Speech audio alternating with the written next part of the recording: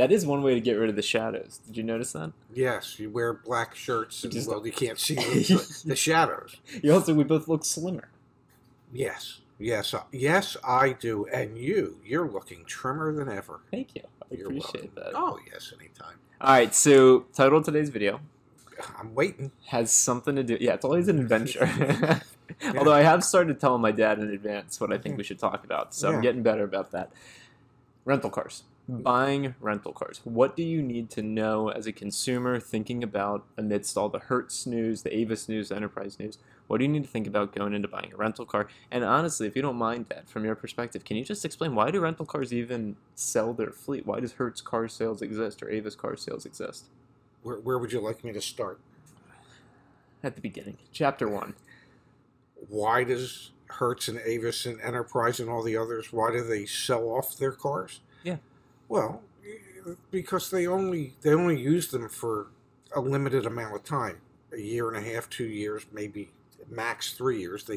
They lease the cars just like most businesses lease their products, and at a certain point, it's time to move on, get new cars, and all the manufacturers sell directly to Hertz and Avis and the others, and they encourage them to get new cars because it helps GM and Ford and Chrysler and whoever sell and produce and deliver more cars in any given time frame. I imagine it's also a competitive advantage, right? If you're Hertz, you want to be touting your new fleet and things like that, right? Well, I suppose, but it's hard to tout your new fleet when the average miles on your cars are 40 or 50,000 miles. Gotcha. Okay. I thought you were going to say, I thought you were going to talk about the pandemic and how, well, no one's actually using rental cars anyway, but that's a whole different story. There's a pandemic? So obviously these rental fleets are getting refreshed every 2-3 years, right? Like, that's the state of the union. Well, yeah, I mean, they probably refresh typically a third of their fleet or 40% of their fleet every year. Okay. Yeah. Gotcha. Yeah. So then, as a consumer, if I'm thinking about buying a rental car, what do I need to be looking out for? How do I know? Let's start there. How do I know that I'm buying a rental car, that I'm showing interest in a rental car? Well, if you're buying a car at the Hertz used car facility or the Avis used car facility, there's a pretty good likelihood that you're buying one of their retired rental cars. If you're buying a car from a used car dealer or a new car dealer's used car lot, you would ask to see the Carfax, because if it was a rental car, it will be reported on Carfax, or typically is reported on Carfax as a rental vehicle. So there's no other way outside of Carfax to get that information? I'm thinking. Yeah, because I was trying to. I don't know, unless you personally try to keep an eye on the 500,000 cars that Hertz has in their fleet. I don't know how else you would be able to tell. Yeah, I don't think there's another like VIN lookup service or anything like that that'll tell you. Not that I'm aware of. But that doesn't mean somebody smarter than me could come up with. Yeah, so someone comment down below if there's a VIN lookup that tells you the car was titled as a rental car. Or you could comment below that you're smarter than me. Yeah, either or works. Okay, so then what do you need to look out for? Because the reason I'm asking this question is because a lot of people are interested in buying used cars right now, and rental cars seem really attractive because the prices are typically a lot lower than other rental cars that are on the market, lease returns, things like that. So what do you need to look out for if you're actually seriously considering buying a rental? Well, here, let's share a story real quick, if we can, about when we were helping people procure cars. And, I don't know, somebody helped a customer in a faraway state that begins with an A get a car. And it happened to be a retired rental car. And the Carfax was clean. The dealer didn't disclose that there was any. The auto check was clean. The auto check was clean, and the dealer didn't disclose that it had been a rental car and that he had bought it from the rental company, and that, I don't know, that it had damage. But he wanted to make it right. So instead of just painting the bumper cover, he put a whole new bumper cover on it. And instead of just repairing the damage on the fender, he put a whole new fender on it. Which to me would indicate that maybe the damage was a little more significant than he wanted to make it out to be. But it wasn't until after the customer got home with the car and he took it somewhere else that they discovered that, well, it had been in an accident and it hadn't been repaired well. So the first thing you'd want to do, if it were me, is I would point blank ask the dealership, is this a retired rental car? And get them to answer that. And I know when I ran dealerships that we would have the customer sign off on a Carfax so that we could keep that as part of the documents in their deal, stating that we went over what the car was and how it had been used in the past, and whether or not at that time there had ever been an accident reported to Carfax on it. But not all dealerships do that. But yes, you should ask, was it a rental car? Ask for a Carfax to see if it had been listed as a rental car. If you're buying it from Hertz used car lot or Avis's used car lot, ask to see the service records as to how it was serviced while it was still being utilized in their rental fleet. Oftentimes people who drive rental cars don't drive them as if they're their own cars. They drive them as if, well, they're somebody else's cars, and they don't give a shit about how they drive them.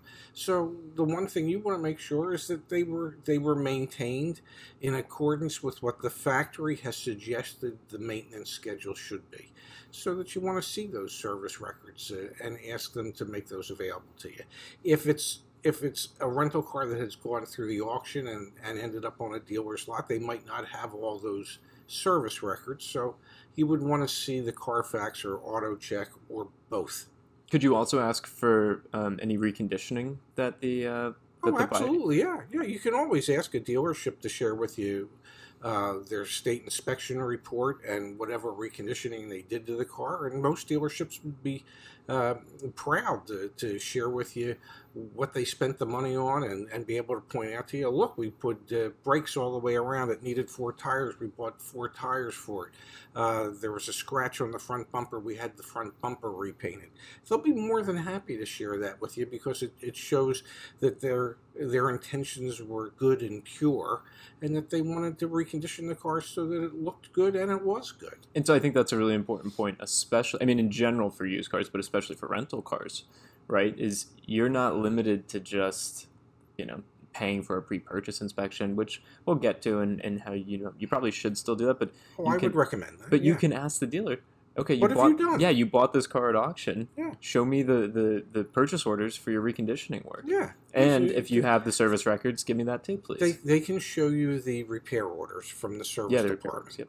And I'm telling you, they'll be more than happy to go over them line by line with you, especially when it ends up showing that they spent $1,500 or $1,800 or $2,200 to recondition the car to make it right for the lot. Would you, when you were working, would you buy used cars at auctions, or when you had used car managers working for you, that would be one of their sources, right? Would be getting rental cars from auction. Well, we wouldn't buy rental cars, but. And why was that? I guess that's actually really... Well, because we relied primarily on our trade-ins.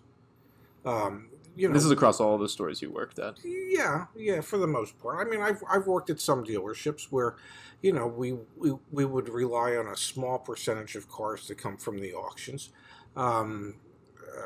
Especially a Pontiac dealership that I worked in Mesa, Arizona, where, well, the vast majority of our pre-owned cars came from auctions, and the vast majority of them turned out to be rental cars. And what really turned out to be a good profit center for us was, well, we had our used car manager go to the auctions in Hawaii and actually ship the cars from Hawaii, because he could buy them really cheap in Hawaii, and even with the cost of getting them to the dealership, it was still less than you could buy them for at auctions that were stateside. What year was this? It was in the 90s. I love that, because You make it so easy for your sound engineer to figure out how to parse that little segment. Yeah, no, it was in the. Well, I'm trying to remember. It was in the 90s. Yeah, Wow, that's craziness. yeah, yeah. Yeah. Well, and you remind me. That's when I first really came into contact with Kias and things of that nature.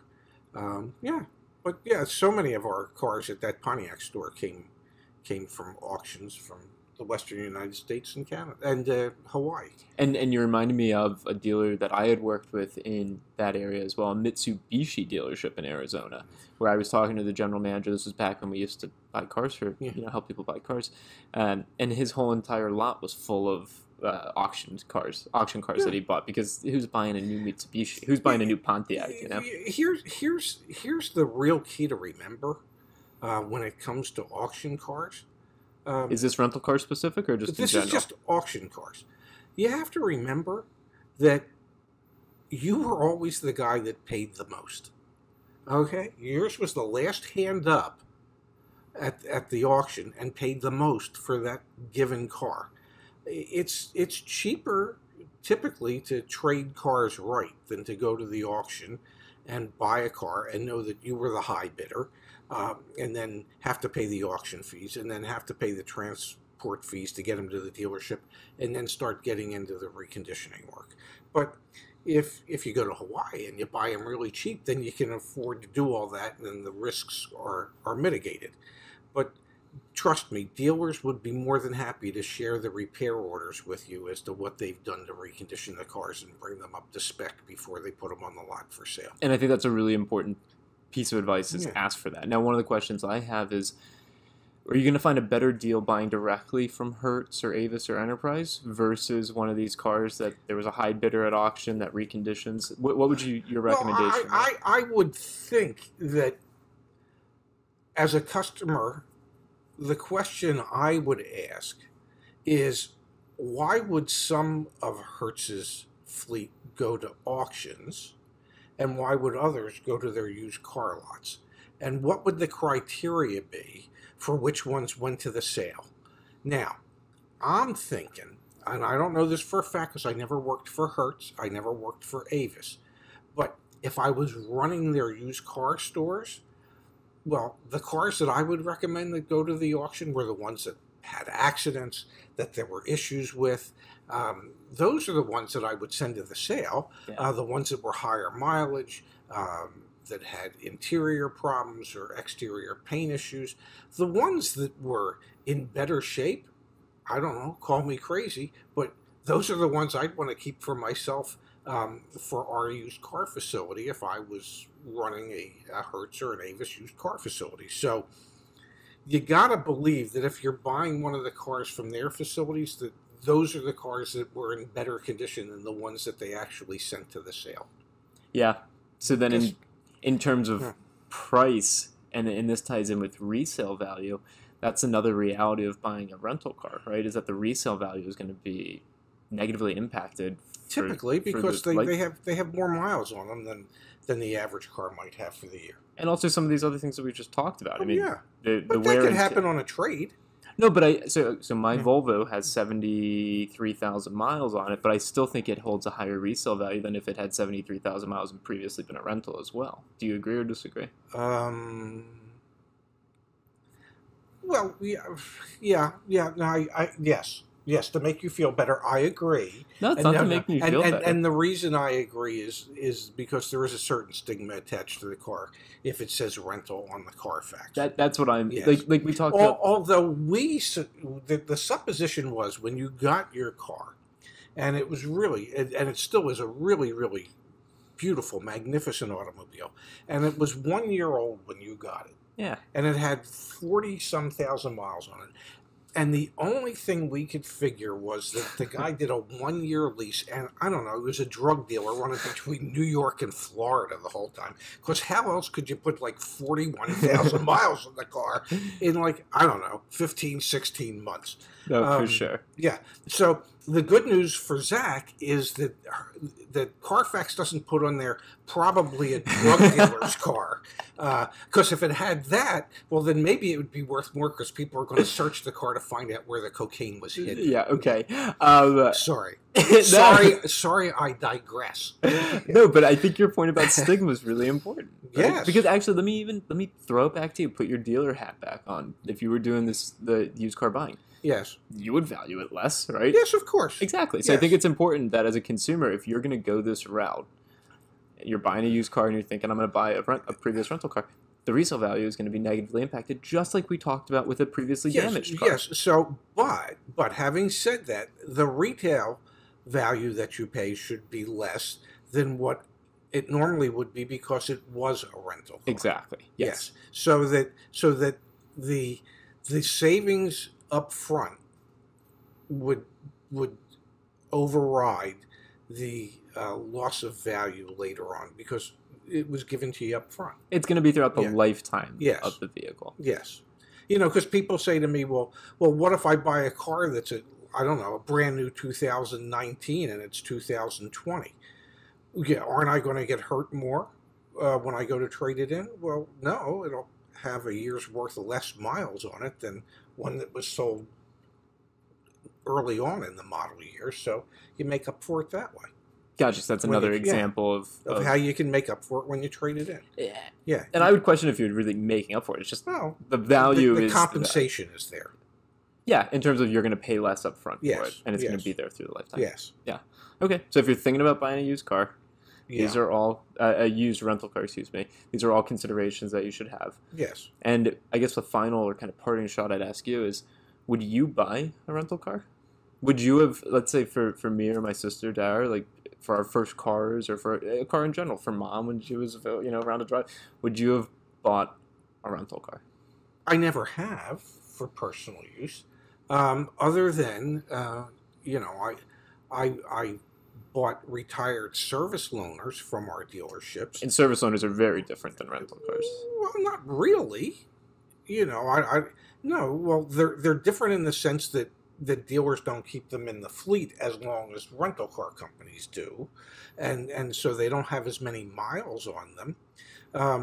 But the people that drive them, I will never forget. I will share a story from my past. Story time. When I was at Scottsdale Acura at 68th and McDowell Roads in Scottsdale, Arizona, and right across the street from us was our Jaguar, Porsche, Bentley store, and a rather famous basketball player dropped off his Bentley for service, and that store bought Acura Integras from our Acura store to use as their service loaners, and the area vice president wanted to know who was that crazy person driving that Integra at an ungodly speed out of the Bentley parking lot. It happened to be a basketball player for the Phoenix Suns. And I guess he didn't feel as if an Acura Integra was the right type of service loaner to be getting. And so, he just beat the crap out of the car because, it wasn't his. And honestly, lots of customers probably do that to the service loaners because they're not theirs.